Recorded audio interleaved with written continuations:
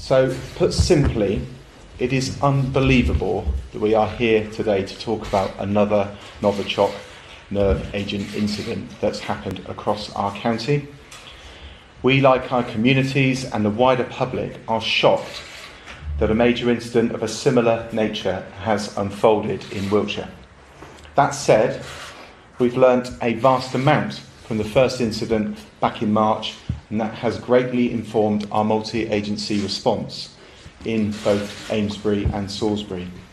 The communities here have shown extraordinary resilience and spirit since the events of the 4th of March this year, and I have no doubt that they will rise to this latest challenge in the same way.